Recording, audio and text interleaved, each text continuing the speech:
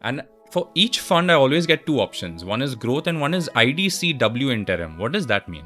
Oh man, that used to be called the dividend option. Exactly, yeah. This IDC, so income distribution. Something, right? Oh Is it my the God. same as the dividend? It is the same as the dividend. People thought that this mutual fund dividends are the same as stock dividends. The most common misconception is that suppose I hold 2 stocks in my portfolio and these 2 stocks are giving dividends. They assume that the dividend plan will take those dividends and give it to us. That's not how it works. So the dividends that are given in a stock, whether it is a growth plan or a dividend plan, they are always reinvested into the portfolio. In a dividend plan, if you choose the dividend plan, the fund manager will periodically sell some stocks, convert it into cash and declare a dividend from that cash. And once the dividend is declared, to the extent of the dividend declared, the NAV will drop down. So if you look at the NAV of the IDCW, God, it's an awful acronym. The NAV of that option will always be lower than that of the growth option, because the gap, the difference has been paid out to the unit holders as dividends. And would you select one or the other? I mean, I've always just blindly selected the growth option. Growth always. The dividend option, the dividends are taxed now as per slab. Earlier, the dividends used to be tax-free for equity funds, but now they are taxed as per slab. So it makes no sense to buy any kind of dividend plan for any kind of fund.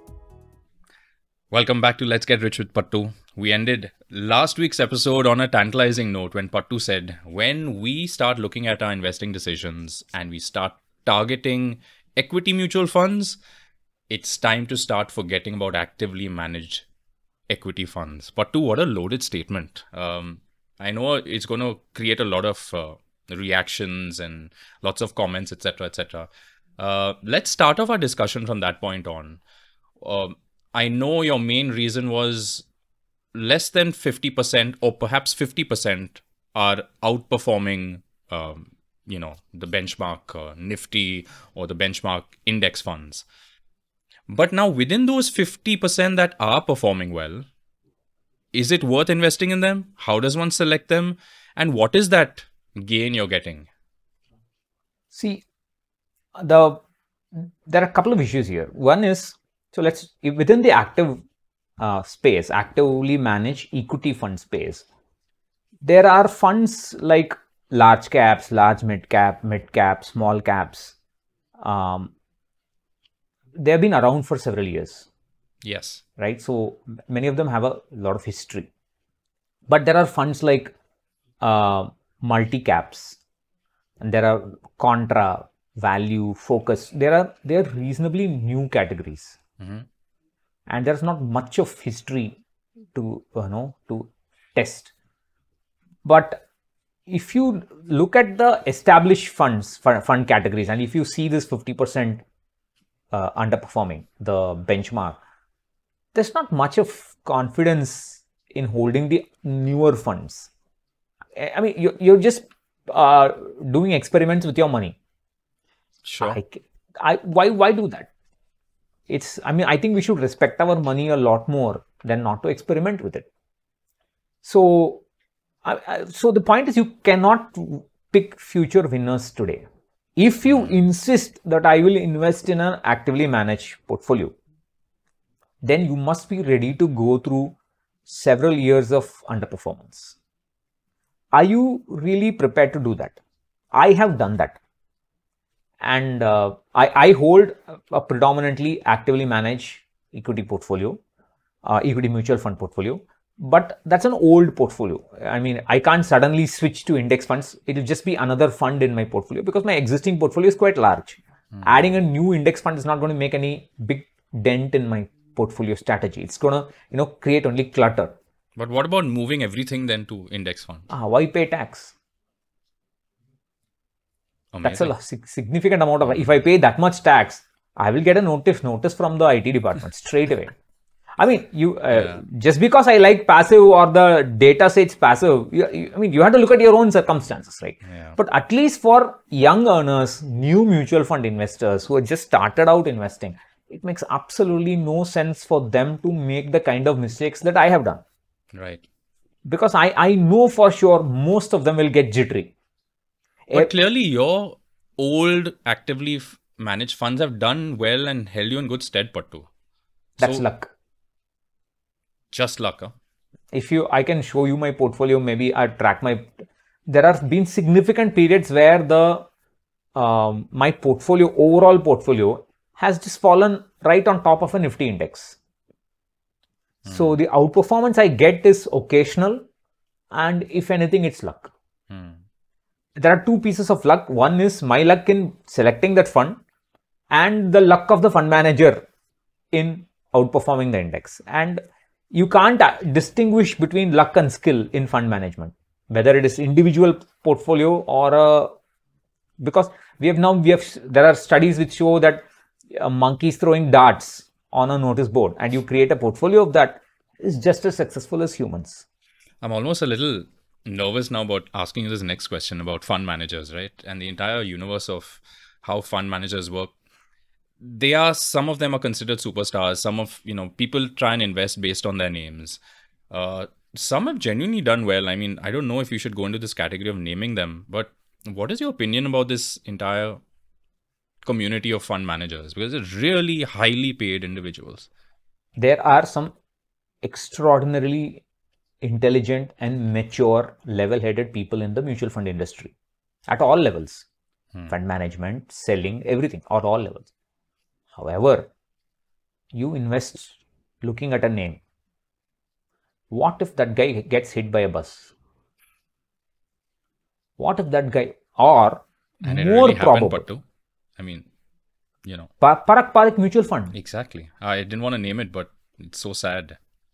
But it's such a well-performing fund. Hats off to them, right? No, I mean, that happened to the promoter. Exactly. And there was a risk of the fund manager being jailed because of that. And of course, he was let off. There was nothing there. But that's a huge risk, right? It's a risk for the unit holder, whatever it is. The news is a risk for the unit holder.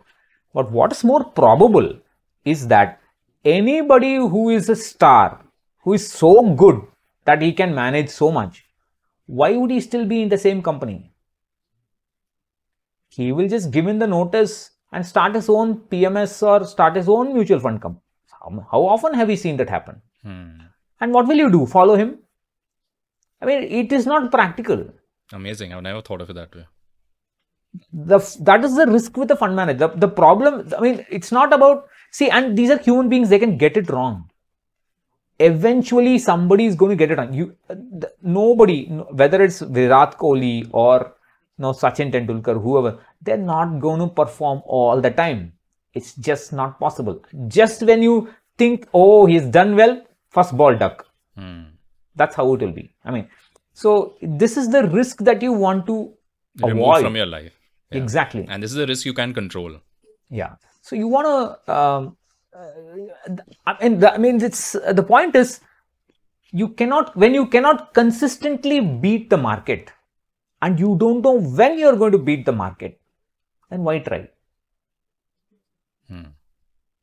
The problem with, I think we have talked about this before, young people have this notion that they can replace their low income and build wealth with returns.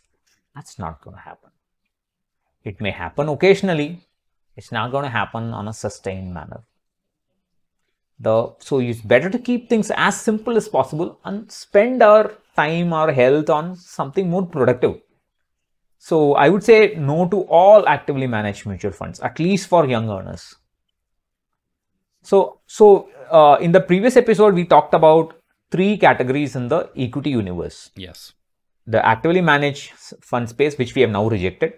Then there are factor indices and index funds. Yes. If you look at the factor indices, momentum, low volatility, alpha, etc., etc., etc. Now, I used to be very gung-ho about it. But there is a finance professional who, for many obvious reasons, did not want to be named.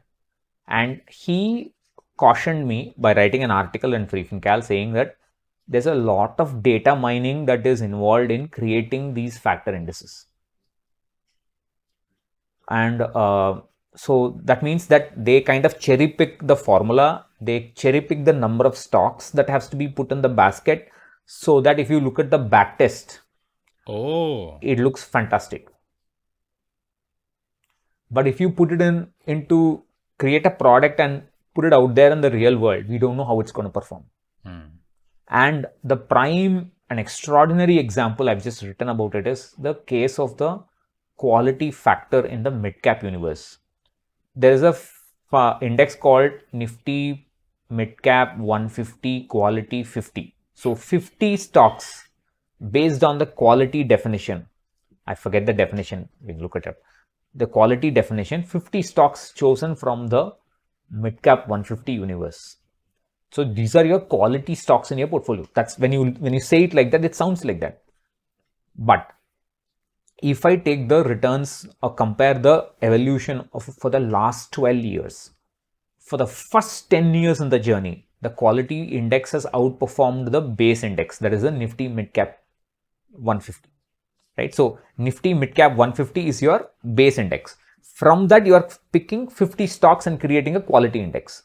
So the quality index is outperformed for the first 10 years over the last 12 years. But all those gains has been erased in the next 2 years. And we have only 12-year data?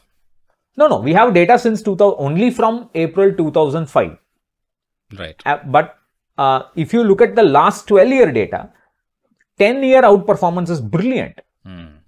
But all of it gone within the next 2 years. But that could probably just be explained as sequence of returns risk, right? In a sense.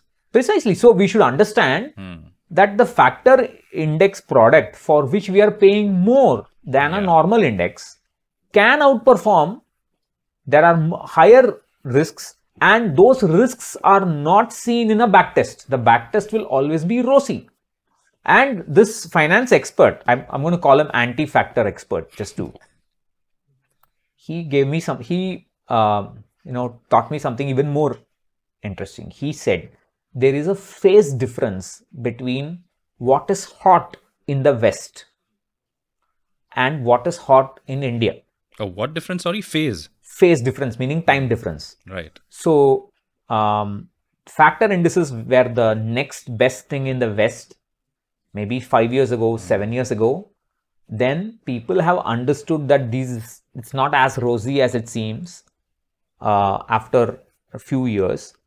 Once the West has understood that an idea is not as rosy as it seems, that is when people in India are pushing that idea. That's the time lag. Or a phase difference. That's the time lag, I should say. You understand? So by the time we appreciate that there are risks involved, etc., etc., the West would have moved on to something else. Yeah. How do we reduce this phase? I think every time we see a new idea, we should go back and see what people are doing in the West. To some extent, we can be saved. You can Google failure of factor in investing, and there'll be a lot of articles on that. So again, knocks out factor funds. Rationally knocks out factor. Of course, people will say, I believe in it. I like personally low volatility investing because I know for sure I get a low volatile portfolio. I'm guaranteed of that. So I like it, but it may not outperform the market at all times, but I like it. But again, people like an idea only because it outperforms. The moment it starts underperforming, they move on to the next one. Absolutely. That's not how you should hold a portfolio, but this is how people behave. So I would suggest stay away from active managed funds, stay away from factor funds, stick to the normal index funds, and even within the normal index funds, a Nifty or a Sensex index fund is all that you need. That is all.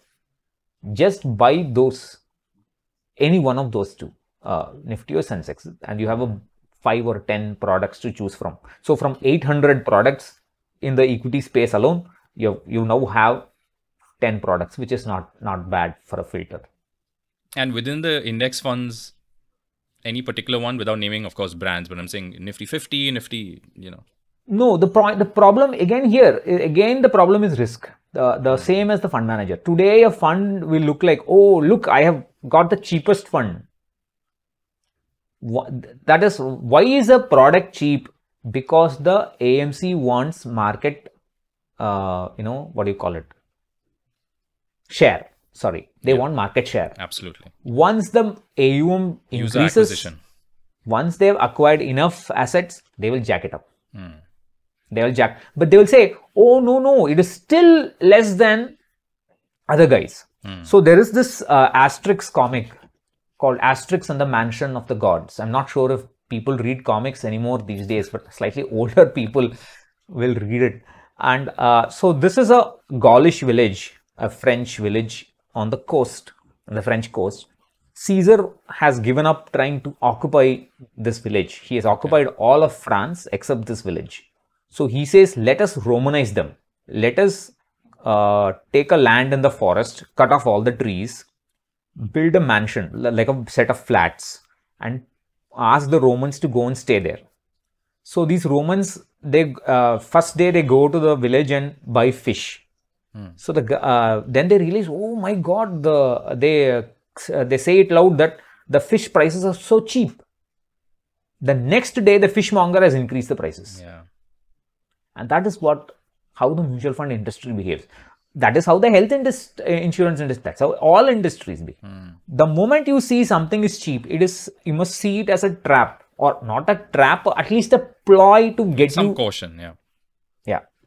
So I would say nothing's gonna, no idea, no fund house, no fund manager stays on top. Everything is cyclic. On that note, though, I think it's a good time, Pattu, to ask, in a very basic sense, for a newcomer to understand, how do mutual funds make money? They primarily make the money from the expense ratio. So if I put 100 rupees and buy a few units, and from that 100 rupees, they take a certain amount and in fact invest only slightly, say 99, for example, right? Is that the expense ratio? So there are two ways of doing this. One is, every day before the NAV is declared, the fund deducts the total expense ratio. In a direct plan, the total expense ratio will only be the costs of running the fund. That is, they have to pay people like the registrar and transfer agents like Carvey, CAMS. They have to pay them for maintaining records. They have to pay money to the trustees, etc. They of course, server costs, salaries, fund manager costs, etc. and so on. And is all this public knowledge, how much it is? Yes. Yes. You can see it in the annual report. Everything will be declared once a year in the annual report. So all that is part of the total expense ratio in a direct plan. In a regular plan, the total expense ratio will also include the commissions to be paid out to individuals. So that will have a higher expense ratio. So this total expense ratio will be removed from the net asset value before it is declared. So the NAV that you see is after expenses. Okay. But the first amount of money I put into it, it's not the entire amount that is invested in the units, is what I'm trying to say, right? They take some money off it? No, they take it from the market value. So the NAV. They will invest it. NAV anyway has that cost in it. So they will invest that 100 rupees. Then there'll be a market value. From that market value, every day it's deducted before it's declared. So typically, what are the expense ratios for these passively managed index funds? They've kept on increasing. Somewhere, I would say the range is 1% to 0.4, 0.5%, something of that order. Okay. And for a actively managed fund, how high does it go? For a direct plan, 1.5, 1.8% approximately. That's the kind of things I've seen. I've not paid too much attention to this, but yeah, that's the kind of thing. It's not something to break our head about. I mean, young earners or even experts or older investors should appreciate that this is a variable. It's a variable not in our control. So why break our head too much about it? So right. And is it the right time to ask about taxation for mutual funds, or is that so vast a topic that we should kind of shelve it for now? But basics, perhaps, if you can tease us with how does tax affect our investments? Again, I think it's a independent episode on its own, but the simple basic, and this is at the time of making this content because every year this thing changes. Sure. You can't go back and So for now, the rules say that if a fund holds up to 35% equity, from 0% equity to 35% equity, when you redeem, the capital gains will be taxed as per slab. Fair enough. Simple. Right? If a fund holds equity 65% or more. You're talking about the equity funds, yeah. Oh no, the taxation equity is our guiding point for Right. taxation. I'm talking about equity alone now. So from 0% equity to 35% equity, whenever you redeem, the capital gains will be taxed as per slab. And never before redemption. Never before redemption for any fund. Then on the other end, so 0 to 35 is one end. So on the other end, 65% to 100%, when you redeem, if the capital gains are less than 1 lakh or up to 1 lakh in a financial year, it is tax free. Okay.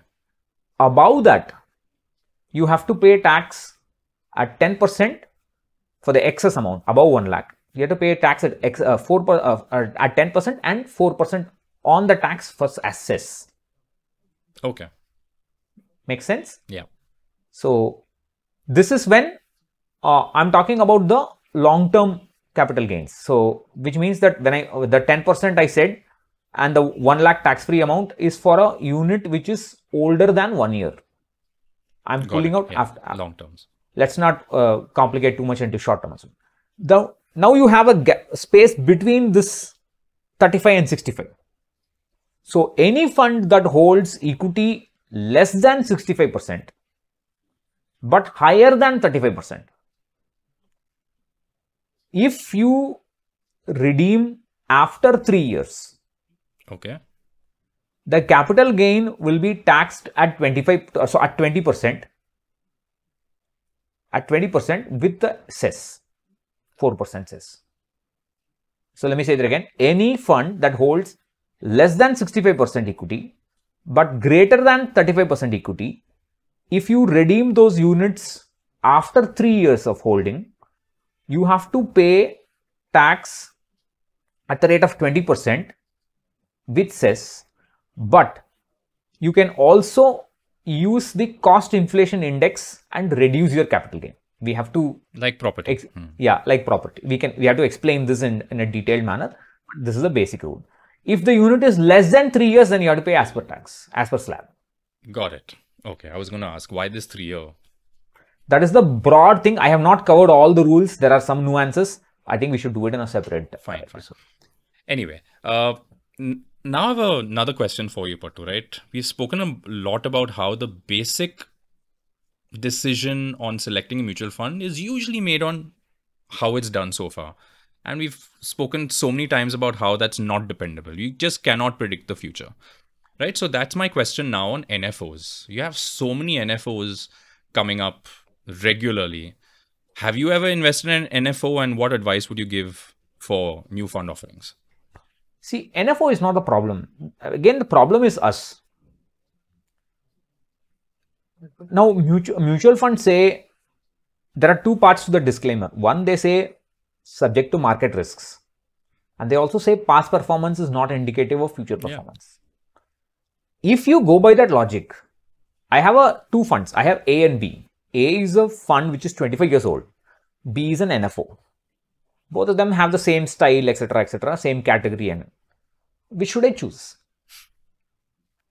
Now the point is, people will say, if you ask this question, people will say always buy A, always buy the established performer. But the argument is past performance disclaimer is there. It's literally 50-50. From any given point of time, you don't know what is going to happen in future. That's a wrong answer to a question to ask, I would say. You should not ask A or B. You should ask, is there any space in my portfolio for A or B? Does including this new fund or an old fund, whatever fund, make sense to me? See, I had invested in the Parak Parik Flexi Cap fund when it was an NFO. Because at that time, I had been investing since it was since the time. At that time, I did not have a mid-cap-ish kind of value-oriented fund in my portfolio. Understood. So I happily took it. Which year was this roughly? 13 or 14, I would say. Okay. May 13, if I'm not wrong. 2013, if I'm not. Oh yeah, I think so. Yes. And I've also invested in the UTI low volatility index fund because I'm a fan of low volatility. In spite of our anti-factor index guy cautioning me, I like low volatility a lot, and I just said, well, let's see what happens. I mean, the point is that people buy NFOs for wrong reasons. They look at the flyer and they are being told that this has got such a new idea that it will, get you something new. Or there are still people who buy NFOs because the NAV is low. Yeah. The NAV is at 10 rupees or 1,000 rupees doesn't matter, because it is the change in the NAV that's going to give you the return. Whether it is 1,000 or 10,000 doesn't matter what the NAV is. So if you buy it for the wrong reasons, then an NFO is bad. But if you can justify to yourself that I need this product because there's a space for me in my portfolio. I mean, not for you, not you. Your portfolio should have space. You will have space to buy all the clutter in the world. That is not what I'm saying. There should be a rational, decision that has to be made about an NFO. Otherwise, it's fine. Two questions to continue this NFO discussion. One is, was there something more than a gap in your portfolio requirement that made you go towards Parag Parikh? Firstly. And secondly, I remember very vividly you telling me AUM matters, right? You always select a fund which has considerable amount of AUM. NFOs, there is no AUM under discussion. So does that make any difference to a decision? AUMs, see, let me tell you my case. The reason why I chose Parag Parikh is someone I respect a lot in personal finance space. Again, all these smart people don't want to be named. I cannot name him. You can create a name for him like you did. No, I can't even. It's hard to. He had talked highly about what this fund can do, and I respected his opinion, and I just blindly accepted it. I said, fine, I need such a fund. This fund looks good. Let's buy it and see what happens. By that time, I had already gone through 5 years of no returns. Right? I had gone through that experience. So how much hurt could it do to me? That's the kind of question I started asking. It was a bravado thing. That's why I said it's luck. Yeah. Nobody could have predicted that Parag Parikh will do well. And there are many people who claim that Parag Parikh has done well because of its foreign holdings. There's that argument. That is fine. But the way I see it, I am not a big fan of holding a separate international equity fund, because I have to worry about it. I have to pay tax on it. That if I hold Parag Parikh, they hold 10%, 20%, whatever allowed, and I get that much exposure because Parag Parikh is almost 57% weight in my equity portfolio. So I get some marginal, exposure. So that's how I looked at it. But you asked a question, I forgot. About the AUM part, Pattu. Yeah, the AUM, I don't think for actively managed funds, small AUMs are a problem. Actively managed funds, small AUMs are not a problem. Interesting. No, not really a big problem. In fact, in the case of small cap or momentum based funds, small AUMs are welcome because they are happy to, that's why I tell people who invest in small cap funds, just keep an eye out. Whenever the AMC says, I'm going to shut down for fresh investments, that's probably some time for you to remove some money out of the small cap, because that means the market has heated up and so you have to keep an eye on this. So it's for small cap, yes, small AUMs for actively managed is not a big problem. From what I have seen, for the passive funds, small AUMs can be a big problem. Small AUM means having 5 crore, 10 crore in the fund. 500 crore is fine. Compared to, so what is small is a very subjective thing. Compared to a 5,000 crore fund, 500 crore is still fine. You can still manage. But 5 crore or 10 crore, you are in trouble, because a big 50 lakh trade can result in huge tracking errors. I have noticed that in passive funds, they have actually ended up outperforming the index because of the small AUM. So, it's okay to grow with a fund as long as it's an actively managed fund. I would say it's okay. Even if it is a Nifty or a Sensex fund, small AUMs are fine. As long as it is large cap centric, small AUMs are okay. If I buy a small cap index fund with a small AUM, that can be trouble, because if the market tanks tomorrow and there's a lot of selling in the small cap universe, that fund is going to find difficulty tracking the index. That comment you made on international investing, Pattu, is sticking with me. Do you recommend investing in, say, for example, a Motilal Oswal, whatever it's called, right, that invests in the US stock markets? What is your opinion on the investing in the US stock markets, and how does one diversify out of India through mutual funds? I have a question. See, if you look at the Nasdaq 100, that fund was underwater for 13 years, or I think 16 years after 1999 or 2000. After the dot-com crisis, that fund never recovered to its previous peak. It took almost 16 years for it to recover. If after you start investing and the fund is always negative, will you, and you means the general audience, will you still say, oh, I am holding this international equity for diversification? Diversification matters. That's when the volatility in my portfolio will be low. Will you keep saying that, or will you quietly stop investing? Exit. Most people who say, I want international diversification, only want US diversification. They cannot handle what is happening in the European markets or the Hang Seng and so on. They only, and it's not just they only want the 5 tech companies. What do they call? The FANG. Yeah. And how do you know whether this FANG is always going to keep making money? Already there's gone through, a downturn after the COVID, because they assume this happens all the time. Once they see some growth because of some event, and that event was the lockdown and people using products at home, the Zoom calls, etc., etc. at home, they assumed that will be the growth rate forever, and they started hiring a lot of people. And what happens then? You lay off people, and we have seen that happen in all FANG companies now. So everything is cyclic. So we must understand that this international equities, they will go through a bad patch. And will you be loyal to your diversification ideals during those bad patch? I will bet my net worth nobody will be. Because the only reason they have investing in this, because they see something shiny. It's the shiny object syndrome. They see the Nasdaq, they see it's shiny, therefore they want a piece of that. They want to. That's how. It makes no sense to me, because you have to maintain your portfolio. So people will say, they'll proudly announce, I have 15% exposure to Nasdaq 100. I have 10% exposure to gold. That is the exposure today. After 1 year, that exposure will change. What will you do then? Will you reset it? Do you have the guts to buy and sell and pay the tax and reset it? Most people don't. They will just leave it alone. So if they don't want to manage their portfolios, they just want shiny objects, and they will give these fancy terms like diversification. Nobody knows. I've even asked this question. Everybody understands what diversification means, but nobody, or practically nobody, knows how to evaluate diversification in a current portfolio, or how to evaluate it every year. And I think it's really not possible to evaluate it, because most of the time it's clutter. And even if you are going to evaluate it, there's not much you're going to do about it.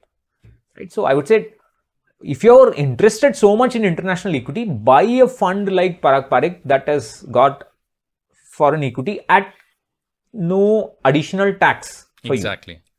And therefore you make the money. Of course, it should be a big chunk in your portfolio to have that exposure. So it's fine to stay within India's borders for now. Now, yes. Amazing. I see we've hit our 32-minute mark, Pattu. I just have questions pouring in from my own mind. Imagine what the listeners and viewers are thinking right now. Quick questions. What's an open-ended fund and what's a closed-ended fund? So an open-ended fund is something where you can buy and sell units on every business day. A closed-ended fund is one, after the NFO period is over, it will not take in any more fresh subscriptions. You cannot buy into the fund. And if you want to sell the fund, you will have to do it via a trading account.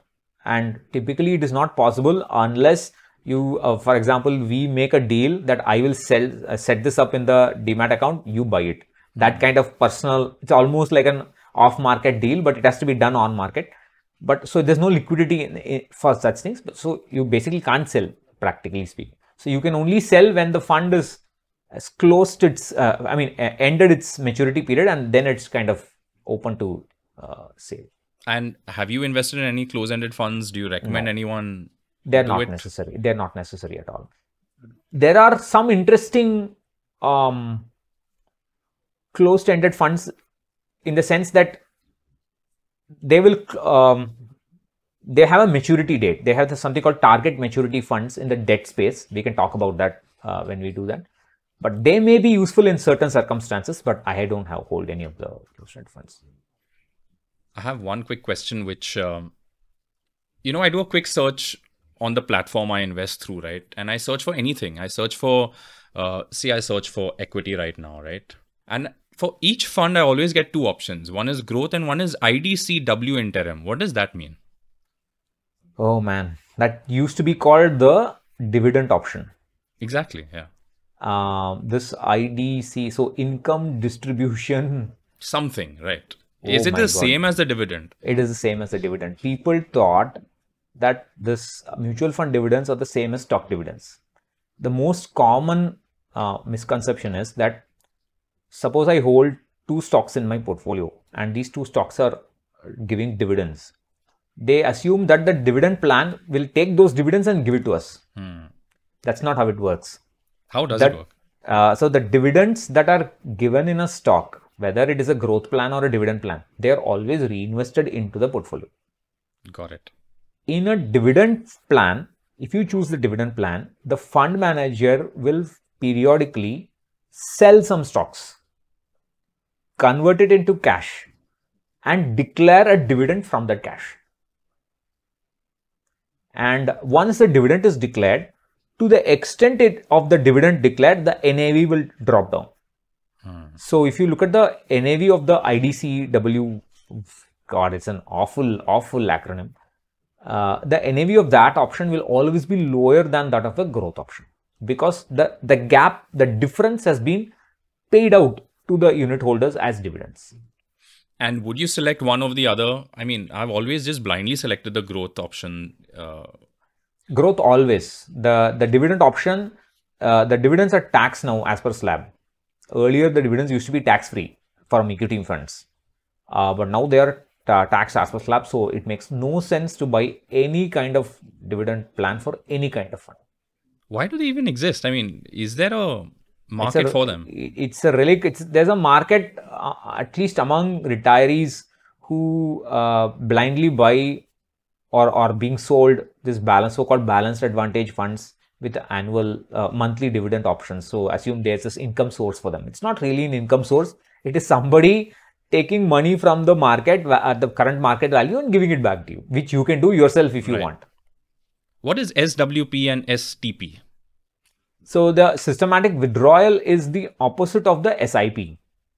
So where you have a, let's say 1 crore corpus and you withdraw every month 10,000 from it, every month, every week, even every day, whatever frequency you set or allowed. So that is a withdrawal. Though the STP is basically a marketing ploy. I would say SIP and SWPs are also marketing ploys, but the STP in particular is a marketing ploy because let's say I have 1 crore to invest and I am saying I want to invest that in equity markets, but I'm scared. So I want to invest that, I want to divide my 1 crore into 10 chunks or 20 chunks and invest every month and over a year, maybe over 1.5 years, whatever time period, and do that.